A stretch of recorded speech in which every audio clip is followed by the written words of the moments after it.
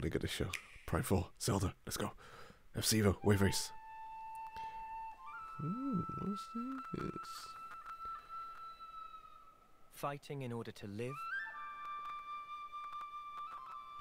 and living to fight. Yo, is this Xenoblade or something? That's the Yo, way don't of even our play world. around.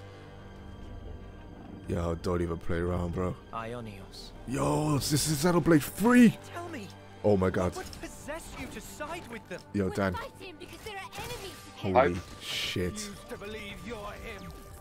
I knew it. I saw this coming. You aren't. You're not enemies now. Fine for you, isn't it? All that. Yo, time let's you've got. You can fucking try, go. try to move forwards again.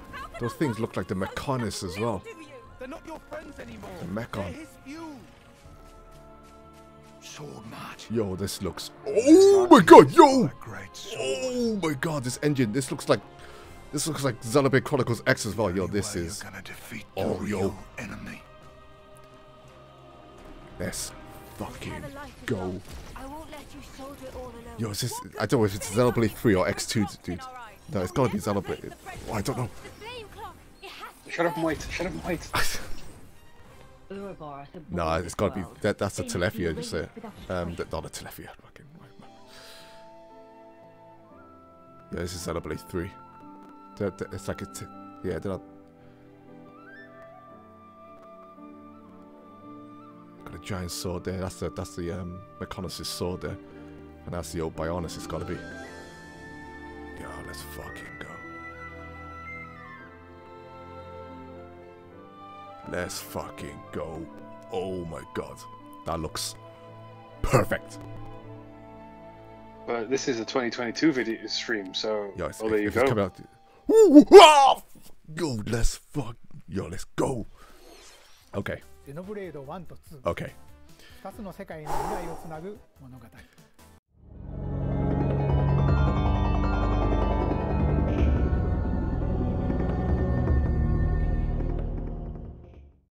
Hey, what's going on, everyone? So, between the PlayStation 4 and the Nintendo Switch, the only two modern consoles I currently own, this has, without a doubt, been one of the most trying generations ever for me when it comes to gaming hardware. At one point, I found it nearly unbearable to play my PlayStation 4 due to the incredible sound the fan made when it really started to ramp up. Most times I could honestly not hear the games I was playing. This was a problem for me because I couldn't have the TV too loud in the evenings, which is the only time I can really game. Seriously, as otherwise I'd wake up the kids sleeping upstairs. And being a parent, putting your headphones on to block out the world, just unfortunately isn't something I can be completely relaxed with.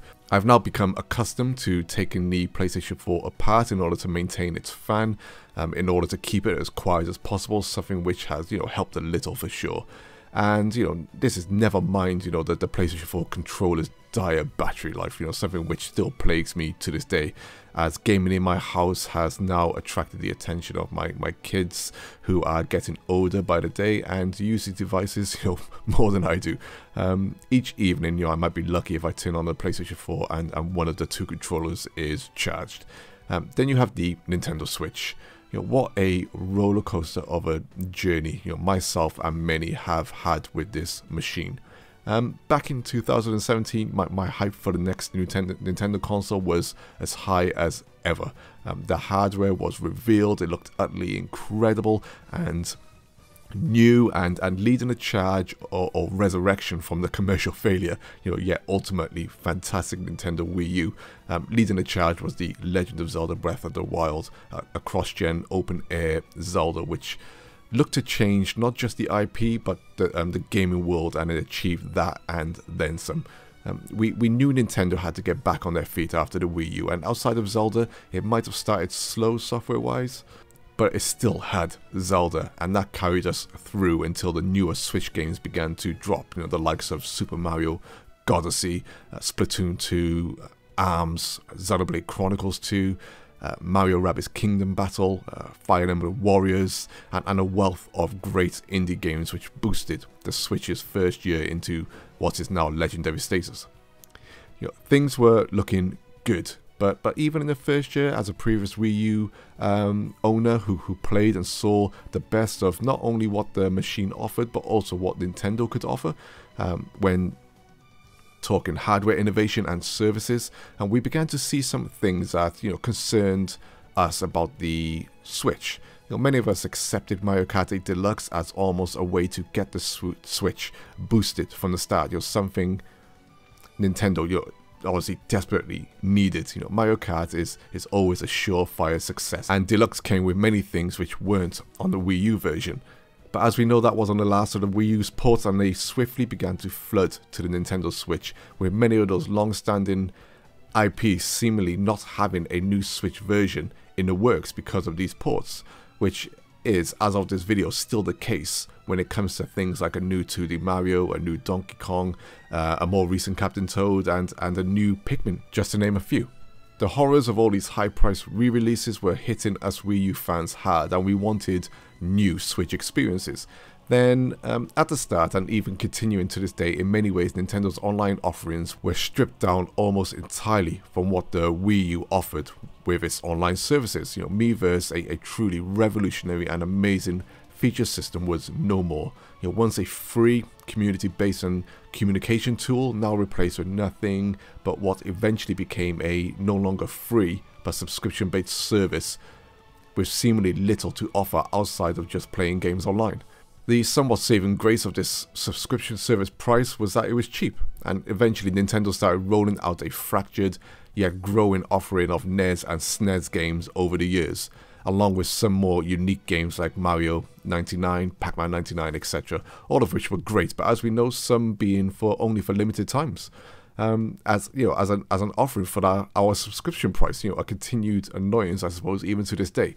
We had to come to deal with the smartphone app, which overall has done the job in terms of connecting you to voice chat when pairing up with your system in order to talk to your friends online, but this still has its issues, as there is no fundamental way to contact friends on your Switch or through the app unless you see them actually online and can send them a game invite through the system. Something which remains nowhere near as efficient or streamlined as it could be for most people.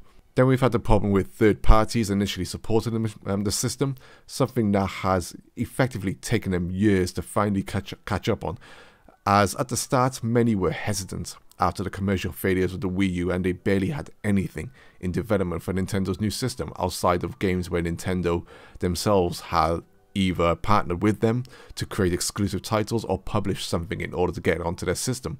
Third-party games were fractured in release or broken in terms of their ports to the system, either based off the system's capabilities or the developers not putting that much effort into many of the ports due to other reasons. Some Nintendo's fault, many others the developers' fault. Then there are the issues with the Nintendo hardware itself. From a personal point of view, I've had every single Joy-Con break on me in some way, shape or form, either from the now infamous Joy-Con drift, something which Nintendo hasn't handled well, perhaps seemingly managed to escape the bullet on, or problems with the Switch hardware itself, where due to the compact nature of the machine and its dock, I've had the screen get scratched as it slides in and out of the dock, because the dock, the original one, isn't as perfect as it should be, but luckily most of the damage has been on the screen protectors I sensibly bought for the system. I've had the vents crack on top, as well as the case and the console warp and bend somewhat, due to the heat of the system. I've actually had to send my Switch off to Nintendo to have it fixed due to it overheating, which actually led to the machine itself being fully replaced in the end, as my day one model was done in completely, and because this was out of warranty, this cost me extra money. And this was only, I think this was only about 3 years in or something. And this has led to other issues due to Nintendo's handling of their online, as often, sometimes mind-boggling attempts to save data across systems, and also save just single game data. I nearly lost my entire Animal Crossing island thanks to this, and I completely lost my Splatoon 2 saves, forcing me to start again, which has led me to somewhat hate the game. But other little annoying things have happened where all my game times didn't transfer over, seemingly linked to the system and not your Nintendo Online account. And as we know, not all games support cloud saves, so I've lost more save files, and my daughter lost all her save files because she didn't have an online account at the time. throw in a raft of other annoying things that Nintendo have done different during the Switch's lifetime, and for me this has been, by far the most frustrating and annoying Nintendo generation I've ever had. Something I've covered somewhat on my channel and certainly discussed many times with other people. But through all this turmoil, through all these moments where, as a long-time Nintendo fan and previous Wii U owner, I've had to watch and listen to narratives change from supposed gamers and Nintendo fans, from the media, as always, choosing a narrative that best suits those desired clicks, to seeing a level of inconsistency that has ballooned since we've had the horror and privilege of being somewhat constantly on social media in these gaming circles. A level of inconsistency on gaming takes and opinions that certainly frustrates me to no end, especially when it comes to the Nintendo circle of the gaming space. Through all this, the Nintendo Switch has slowly been achieving one thing, the main thing that gaming should be all about, and that's the games. Over the last year, I've noticed me dialing back on my Nintendo Switch inconsistency hate train. Like my PS4, I've been fixing and servicing this console myself, buying new analog sticks for my Joy-Cons and ensuring that I back up everything I can in case of another situation where something breaks. Just fixing Joy-Con drift alone has brought back my original enjoyment and relaxation I had with the system at launch. It's quite funny how having a working controller and console can make all the difference in the world, right? I've had to come to terms with the great Nintendo Online reset that the Switch brought, and I am now enjoying its online offerings for what they are, and in my mind hope that this is the last great Nintendo Online reset and Nintendo's new online structure can roll over to their following systems with little issues. I've accepted the Switch for what it is, a somewhat bare bones gaming system with a fractured, slow, yet functioning online system. But ultimately, its greatest success has been its growing software library over the last few years. There's just no two ways about it, that the Switch, from a first-party point of view, for me, has many of the greatest Nintendo games ever made. It's just as simple as that.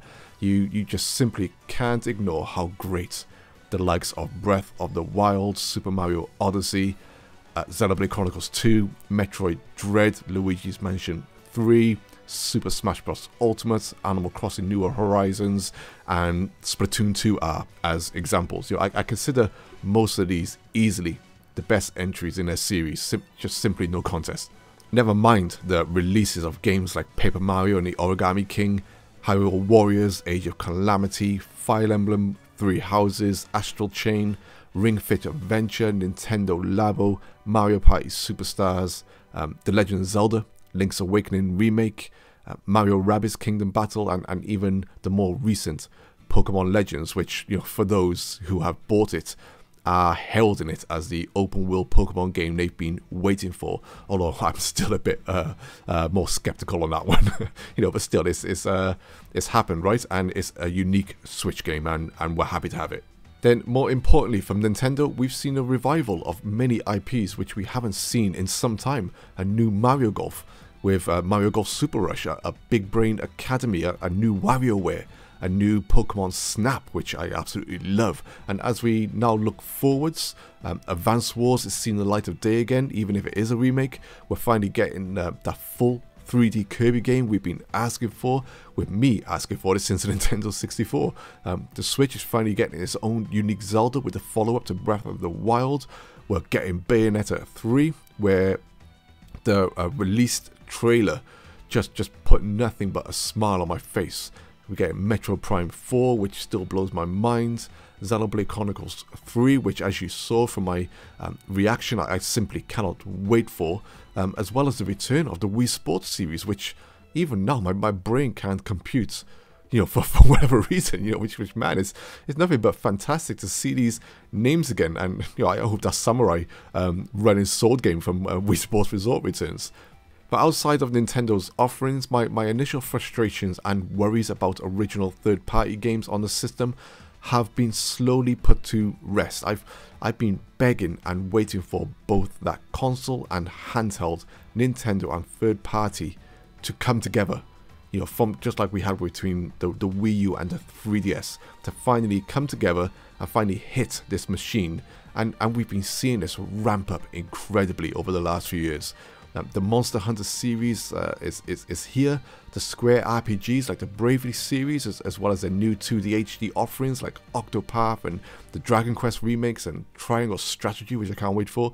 But also new stuff like I Am Setsuna, Ononaki, Lost Sphere, Neo, The World Ends With You has returned that series, and most recently the revival of classics like the Mana series, a Saga Frontier, and the Front Mission remix, you know, which I didn't play the original first two. I started with Front Mission 3, so to see it's actually remade properly, you know, that's great. And then we got the recent, you know, Live Alive, which I, you know, for myself, surprisingly have no recollection of ever hearing of. You know, man, you know, that just looks great, but it's also great to see these old IPs that were once Japan exclusive come over to the West and have themselves remade as well. You know, the Switch has become an RPG beast with most of the greats on the system.